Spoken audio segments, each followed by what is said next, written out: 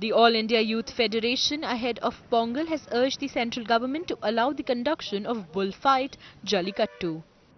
According to them, villagers had been organising Jallikattu and Manju Virattu as part of Pongal celebrations every year, and banning the sports would amount to infringing on their fundamental right and religious freedom. Almost every rural family in the southern and western districts of the state rear native breeds of bull, and the ban on Jallikattu would make the animals extinct over a period of time.